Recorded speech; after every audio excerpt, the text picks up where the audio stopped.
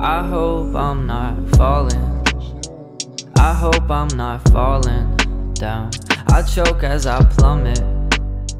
Lost grip, now I'm falling down. What's up, everybody? Welcome back to the channel. Today I'm going to be talking about how to find the Aron Ralston rock. If you're watching this video, you're probably familiar with the story, so I'll spare you the details on that. But it's something I've wanted to do for a while, and on this trip to Utah, this camping trip I'm on, I decided to go find it. It's out in Canyonlands. I knew it was out in Canyonlands, but I couldn't find anything on YouTube or the internet really that was explaining how to get there.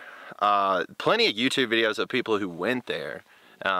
Plenty of photos on the internet of people who have found it, but I couldn't really find details of how to get there.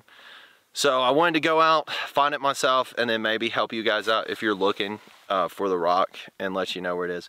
So where I am right now is out in Canyonlands, which is where all that went down. And there's a camping spot called BJ's Motel 6. It's not actually a motel, but just a cool little area near Bluejohn to camp. And I'm actually not even going to be staying here. I'm going to be going further on. There's a couple other slot canyons up the ways a bit that I want to check out. But so my first attempt is it took me 2 attempts to find the Aron Ralston rock. And the first attempt, I thought I could see the go through Horseshoe Canyon, which is where the great gallery rock art is. And I highly recommend checking that out too, by the way, if you're over here in this area. Really awesome old Indian artwork on these walls of this canyon that they estimate it could be up to 2,000 years old, which is crazy. But so I thought I could do that, and at the end of that hike, just keep going to the end of Horseshoe Canyon. It looked like it ran into the slot canyon where Aron Ralston was. And how I found that slot canyon, because it's hard to find, like I said, it's hard to find information on this on the internet. But if you search on your Google Maps, Aron Ralston rock, it pulls up a coordinate location for it. And you can see what slot canyon it's on. And so what I was doing was, my location services work out here on my phone, but I have no service. So I just check my phone every once in a while and make sure I was heading in the right direction towards it. But that method, going through Horseshoe Canyon, was actually a failure, because when you get to the end of Horseshoe, finally, it's a pretty decent hike, but when you get to the end, you're faced with a 30-foot cliff leading up to the slot canyon. You can see the slot canyon Aron Ralston was in, but it's just 30 foot up, smooth rock that's just a cliff. So there's no way I could get up there. So I was disappointed, hiked back out. And the next day I went to a trailhead called Little Bluejohn Trailhead.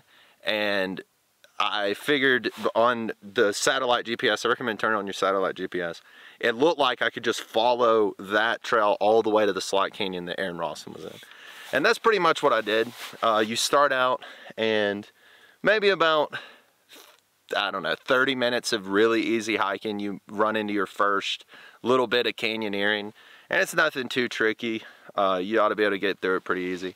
And then it's easy hiking from there all the way to the slot canyon, really. You're just walking through regular dirt, like this sandy dirt that's at the bottom of all these canyons. And yeah, just follow the direction of the canyon and keep an eye on your diet just to make sure you're not turning the wrong way or anything. And there's a few canyons that break off of it, but I'm pretty sure most of them are all dead ends, so it's pretty hard not to follow this canyon all the way to the Aron Ralston rock. And once you get there, it's pretty obvious that you've come across it because of that iconic and famous S log that's wedged in the top of the slot canyon. And so you'll see that, and then you can be like, okay, yeah, I know I'm in the right place. And then you do a bit of canyoneering to get through to the actual rock. And you may miss the rock when you get there. I know the first time I went through, I just passed right by the rock. And I thought to myself, I was like, is that it? But I couldn't tell, because there's a ton of other boulders in the same area. And a lot of other rocks wedged in there with a lot of logs and sticks. And so it doesn't look quite like it does on the movie, or even in a lot of the Google images that you'll look up of the rock location. So I hiked all the way to the end of the slot canyon, and I recommend doing that anyway. It's incredible canyoneering through these tight squeezes and turns through the slot canyon. It's really, really beautiful. It's like if Antelope Canyon is walking through a museum, this is like actually being there in the stuff that you're looking at in the museum. I don't know if that makes any sense, but it's really cool, really authentic. You just feel like you're out there in the middle of nowhere. It's just you in this slot canyon. It's a really cool experience. You get to the end and it opens up in this great view of the end of Horseshoe Canyon, and I could see where I was the day before, and really cool view. Nice little cliff. You can see where some people had rappelled off of it. But yeah, then I went back through, came to the rock again, and this time I compared a lot of photos, or I had screenshot a photo of Aron Ralston next to it, and so I was comparing it. I compared a lot of the rock on the side of the slot canyon with the photo, and I finally lined everything up and was like, oh, this is it. This is crazy. And pretty cool to be there where it all went down. I mean, I'm not a fanboy of Aron Ralston or anything. I haven't read his book. I saw 127 Hours, love the movie, and I really love the story of survival that it is. But yeah, just a really cool experience being there. Okay, so this is the route I took from Salt Lake City. It's about a 5-hour drive to East Utah out here in Canyonlands, and you'll have service the whole way until probably right here. This is when I lose service on 24, but this is still paved. It's not the dirt road yet. Now when you turn off of 24, take that left, this is when it becomes a dirt road with the sand dunes on it. But like I said, nothing too bad there. And that'll take you straight to the Great Gallery Rock Art and that hike. And so originally what I thought I could do is continue along this hike after the Great Gallery Rock Art and just hike to the end and then enter the slot canyon from there. But right here is a dead end.